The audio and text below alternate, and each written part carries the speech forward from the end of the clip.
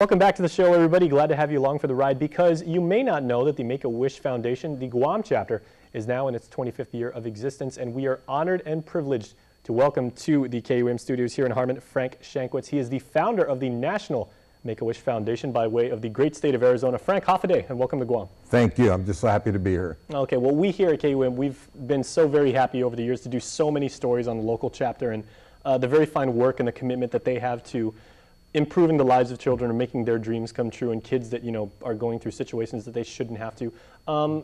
Get me up to speed and tell me, like, what motivated you to actually start the Make-A-Wish Foundation? In 1980, I was a motorcycle officer with the Arizona Highway Patrol and told about a little 7-year-old boy named Chris, whose heroes were Ponch and John from the television show Chips. Sure. But what's special about Chris was, unfortunately, he had leukemia, and unfortunately diagnosed for only about 2 weeks to live. And the family asked, could we just do something special, just meet this little boy? And our department went all out, and with the permission of his doctors, his mother, one of our state police helicopters actually went to his hospital. The paramedics picked him up and flew him to our headquarters building, where I was standing by with my motorcycle. And our motorcycle, our uniforms at the time, we had trained with California Highway Patrol. Everything was identical to the guys on Chips, except for obviously the patches on the uniform. Mm-hmm. And I expected paramedics to help this very ill little boy out of this helicopter. Instead, here comes this little 7-year-old just running and jumping. Hi, I'm Chris, big smile on his face. He forgot he was sick. He forgot, just all this energy was going on. And he thought, as far as he was concerned, he was meeting Ponch and John. Mm-hmm. I was very tan at the time and had red hair, so I could have been either one.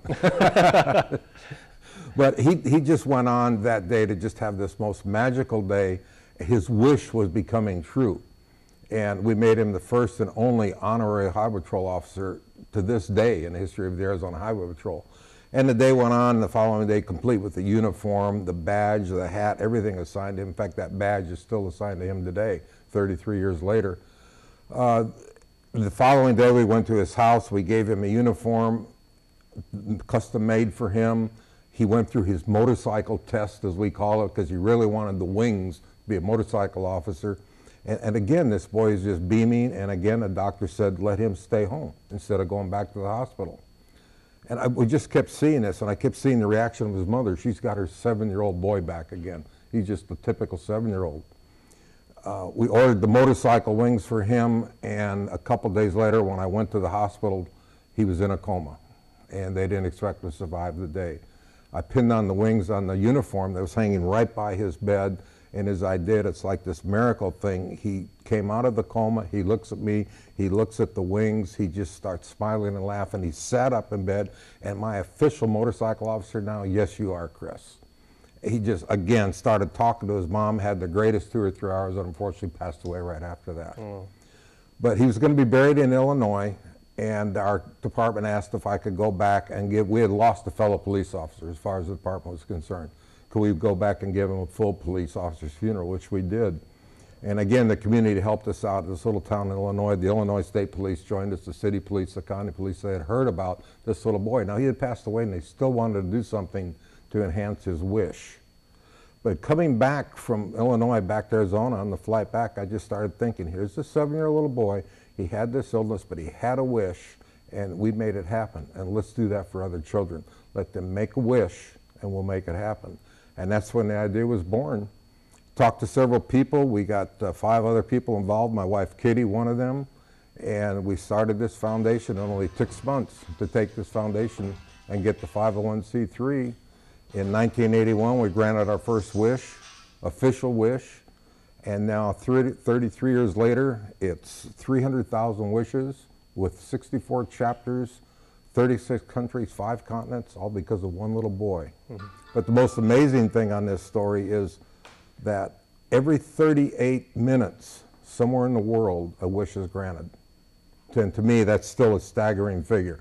I had a feeling it was going to grow to be worldwide, but never that figure entered. That's what I wanted to ask you, and I want to say, speak frankly, Frank. Yes. if you can, has it, the rate at which it's grown and what it's become, and, you know, the amount of good that it's done on a global scale and everything, has it become everything that you hoped it would be? Yes, and not trying to be egotistical, but after our first official wish, I told our small board that we're going to be national and international someday, and I think we had like $36 left or $12 in the bank account. But we're going to be granting wishes all over the world, and they all laughed at me except one young lady, which is now my wife Kitty. I mentioned about 3 years later she said I do, so I got my wish.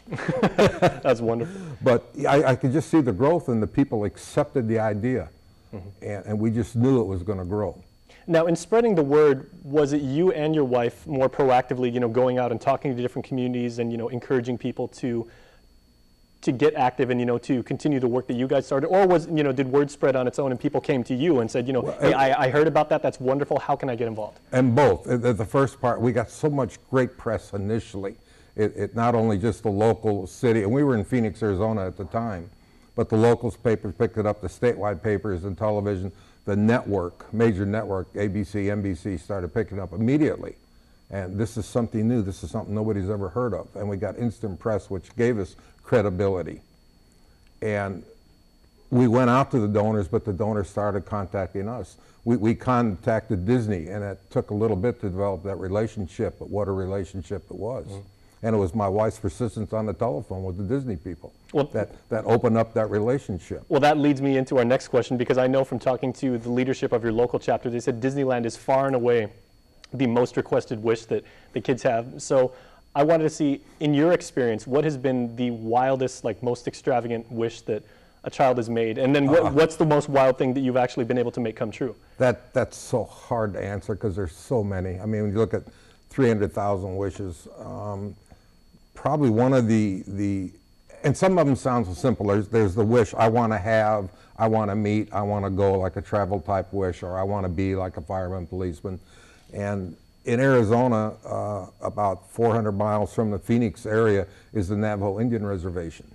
And a little girl, little 7-year-old Navajo girl, was in the hospital, Children's Hospital in Phoenix, and it's the first time she had ever seen television.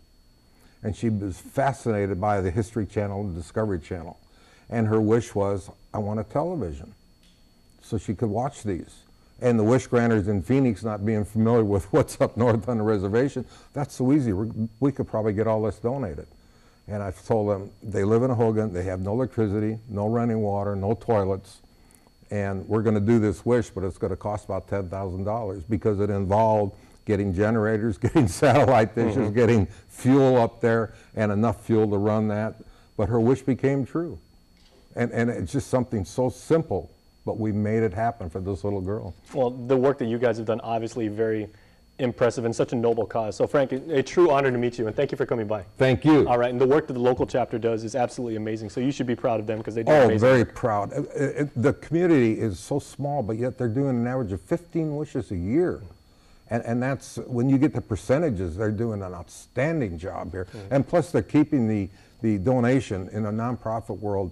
If you can keep 70 cents of every dollar that goes direct to the wish, you're a very high standard, and they're exceeding that.